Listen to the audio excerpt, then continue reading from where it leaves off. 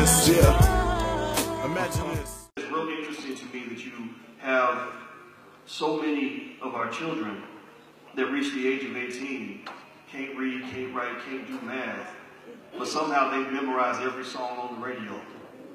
They can tell you the whole storyline of love and hip-hop. They can do all kinds of stuff, dribble basketball, throw football, sing and dance, and entertain white folks to the end of time, but don't have the basic fundamental skills that they need to survive in a racist capitalist society. This is not anti-football, this is not anti-dancing, not anti-singing, not anti-none of that. I sing every day. But before you get into this nonsense, you got to take care of business. You must take care of business. In fact, from a fundamental standpoint, if you want one piece of very essential critical advice, every black child in America must learn the fundamentals of starting their own business at a very early age, before they learn anything else. That's right. Before you send your child to college so they can go $150,000 in debt for a degree, make sure that your child spends that summer learning how to start a business. You are feeding your kids to the slaughterhouse. When you send your child at the age of 18 out into this economy without the fundamental skills that they need to create their own job or take care of themselves in case the white man ain't hiring, you are feeding them to the slaughterhouse. You see, some people try to say that black people don't have a role in this economic system, and that's not true. We have a role. We have a role. We're there for somebody else's benefit, somebody else's exploitation. What up, everybody? It's your man, Player T. That's me. I'm right here at the Oppressed People's Convention. I'm right here with Dr. Boyce Watkins. How you doing, sir? Doing good, brother. How are you? Fantastic. Real quick, what's a brief synopsis of some of the things you were talking about that we need to do to break the cycle of poverty, you know, that's running rampant in our community for so long? It's important to understand that how you view economics is the fuel for your activism.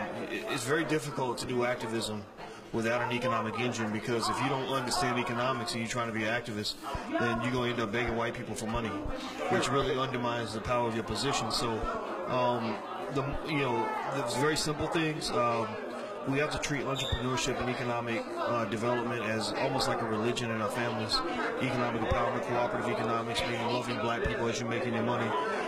That has to be something that's talked about in every household. Every black child in America should learn how to start their own business. You also want to push forward just a culture where we support each other and love each other enough to want to buy from each other. In fact, you could go to a college student and tell them that they should study 5 hours a day and see how quick they look at you like you're crazy. Like, you know, Lord, I can't do that. That's too much. That's too much work. But here's the interesting thing to me. That same person who will say that I can't sit down and study 4 or 5 hours a day to build my future will get up and go to work for a white man at McDonald's for 10 hours a day and ask no questions whatsoever. In case you don't know, that is a slave mentality.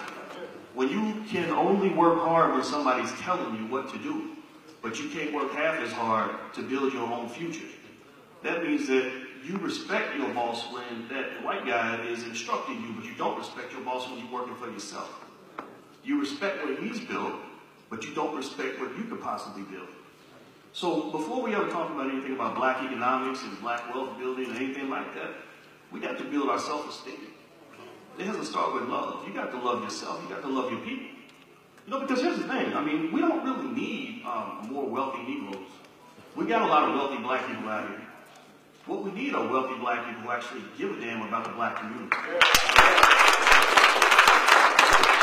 What up, everybody? It's your man, Player T. That's me, Hollywood in the Hood. You know, I got the live stream talk show on the internet right here in Cleveland, Ohio for the past 10 years, streaming live. I talk with some of everybody, celebrities, up and coming, pillars of the community, you name it. For the past 10 years, doing it really, really big. We got tons of traffic on my website, and I want to offer some of those same services to your business. I want to do that. I want to take you to the next level. I can do that. I can do that including TV. I shoot TV commercials, shoot it, edit it, put it right up on Time Warner, Comcast, Dish Network, you name it. Any cable channel of your choice. We do it big. Radio, print, billboard, mobile, street team distribution. I mean, we'll get out there, we'll print the flyers, we'll put them out in the streets, get them in the hands of the people, put the posters up, it's a wrap.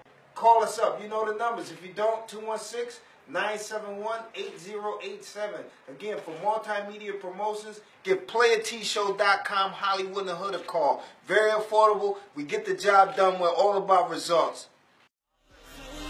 That's money, that's just how I live. Now that the money's coming in.